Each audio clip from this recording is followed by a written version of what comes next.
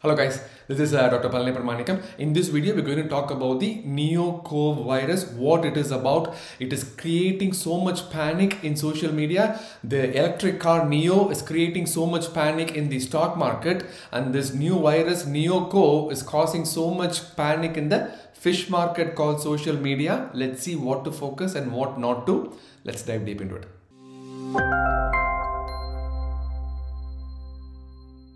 So what is this Neo-cov virus? It is a part of the coronavirus family. Coronavirus family head is like our Vanathai Pola Vijayakant, who welcomes everybody by singing a song Engal Veetil Ella Naalum Karthigai, and COVID says oh oh oh. So coronavirus family has three major generations. 2002 it came as SARS virus, 2012 it came as MERS virus, and 2020 it came as COVID virus. It's almost like coronavirus is riding its car over us and renewing its driving license every 10 years. So now that coronavirus has been going on for the last 2 years, everybody is talking about this. All these scientists are actually doing more research in basic science, looking at the microscopes and then see and try to learn more about this coronavirus, right? So all these kinds of news are going to pop up, like we are going to find a new virus called Neo-cov virus. Let's see how they found this one out. So group of scientists from Wuhan University, the name Wuhan, pera ketale chuma adirudilla.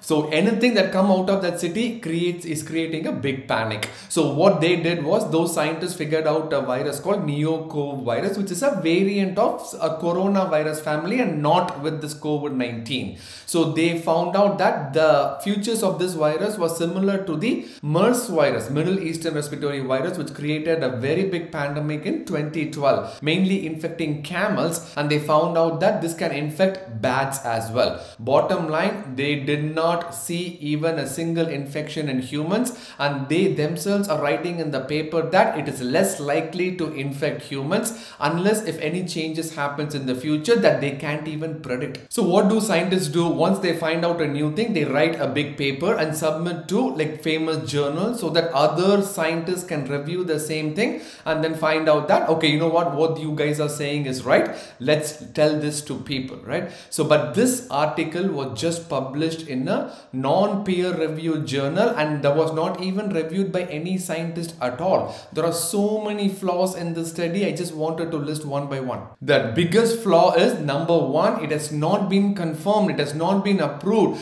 and before releasing into any social media, it has to be approved by a group of scientists, or at least reviewed by a journal, and at least get a publication out of it. Nothing has happened. It is just a report. This is like my friend Saravana Kumar's useless final year project, which is in the paperweight store, now coming in as breaking news with the project title Saravana Cron. And number two, scientists themselves are saying that there is no evidence that this will infect humans at the current form whatsoever, and they don't even know whether they will infect humans in future. All they are saying is there is a possible mutation in the future. If this happens, then it might become a big deal.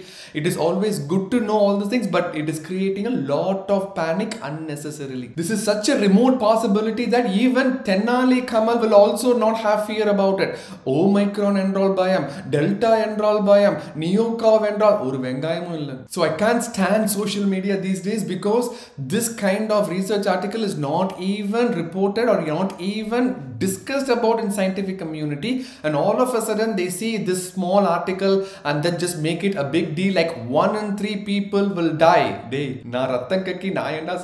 has been completely blown out of proportion. All these news outlets which is spreading this kind of information is more deadlier than the actual coronavirus per se. We are at a point that we need to quarantine these kind of news outlets. It's high time that social media takes some kind of responsibility, because we doctors are spending time by treating patients, and social media is creating patients by this unnecessary anxiety. There is no consequence to whatever they do. They can just do whatever they want and they can get away with it. I think all these social media news outlets are single. If they got married, they cannot do this. So I'm proposing a marriage. So all these news channels spreading false information should be married to law. When they are spreading false misinformation, it is like they are bowling a no ball, and we should be given a free hit. So this is not the first time it has happened, and this is not going to be the last time it is going to happen. So instead of focusing on these kind of news, we can focus on our health to prevent any kind of diseases by increasing our immunity, by decreasing our belly fat that we have been focusing on. Multiple research has proven that if you decrease the inches in your belly fat, your immunity increases 2 times more. If your belly looks like planet Earth, it is easier for the aliens to invade. So please follow my time restricted feeding. Until then, we will try to wrap up all these COVID videos soon and then focus on my interest of decreasing the belly fat. There is a challenge that is coming up in the next video as well. Stay tuned for that. We can do this together. Stay safe, get vaccinated, one belly at a time. It is absolutely important. See you. Bye-bye.